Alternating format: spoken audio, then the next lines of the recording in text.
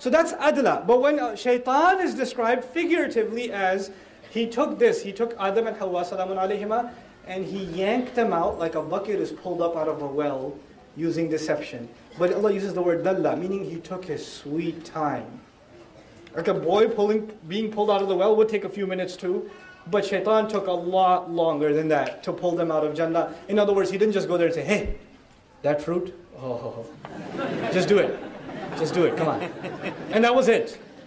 And then our parents were like, okay, sounds like a good idea. Like, no.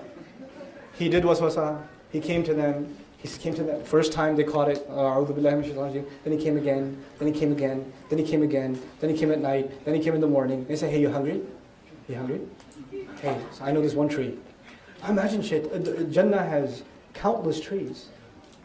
Countless trees. Jannah is way bigger than this earth. Allah says, عَرْضُهَا السَّمَوَاتُ وَالْأَرْضِ Its size is the skies and the earth combined.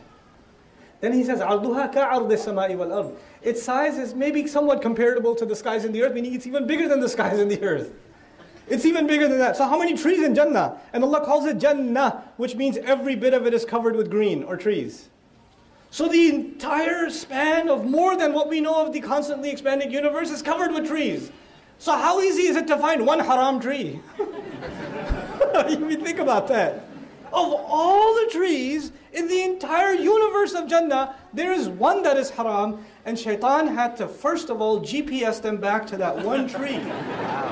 Little by little, no, take this turn, why don't you go over here? Why don't you go, check that out, check the strawberries, those look pretty good, don't they? And so he didn't call them to the haram necessarily. Dalla suggests he called them to something. Now, are all the other trees haram? No, all the other trees are not haram. But he's not even directly saying go to that tree, he's saying go to this one. Now go to that mountain, check out this waterfall, then go over here, then go over here. And they're going and they think this has nothing to do with what? A larger plan. They don't see it, that this is part of a larger plan. And Allah is teaching us that's exactly what shaitan does. So what does he do with you? He tempts you into doing something. And when you do it, at first, it's not haram. It's not totally haram. At least I'm not doing, and then you can fill in the blank with your creativity. Because when kids get caught, they say, at least I didn't, and then they, right? But he only wanted to get you to the first milestone. Because from there, he will work on you for a month or two to get you to the second milestone. And then to the third milestone. And then to the fourth milestone. Eventually, you will be doing the very thing you said early on, at least I'm not doing, you'll be doing that.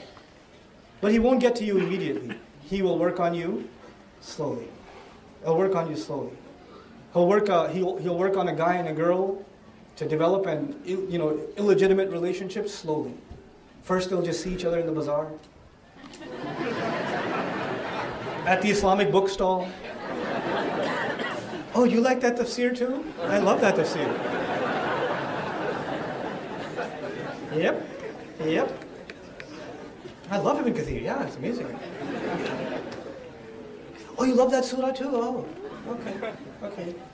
Oh, it's the last copy. Oh, I'll let you buy it. It's okay, please. It's innocent. It's nothing. It's okay. Alhamdulillah. He said, Salamu alaikum. He said, Wa alaikum salam. He did a little bit. It was all innocent at first. And then it takes a little bit. Hey, do you know Abdul Karim? Well, yes, I do know Abdul Karim. Oh, okay, I know him too. And somebody comes and says, hey, you can't say, do you know Abdul Karim? Oh, is it haram? I can't even ask who Abdul Karim is? Is it haram to talk to a brother at all? No, I can't tell you that it's haram. But you know what shaitan's doing? Just a little. Then a little. So are you on Facebook? Well, of course I am. Actually, I already looked you up.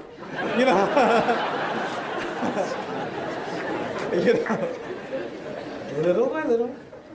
Well, and then you'll say, but we're just texting. We don't do anything else. We're just on WhatsApp together. That's all. It was just a picture. It wasn't a video. It was just a picture. There'll be one justification, then another justification. Then it's just a dinner. It's with the whole MSA. Yeah, I know. How did he know that? Who told him? One thing to another, then I get the phone call. Brother Nouman, do you have a couple of minutes? I want to talk to you. What's her name, bro? You know, well, you know, the Setan, Allahumma bi ghurur, he got us. Now I really want to marry her, but I'm 14 years old. And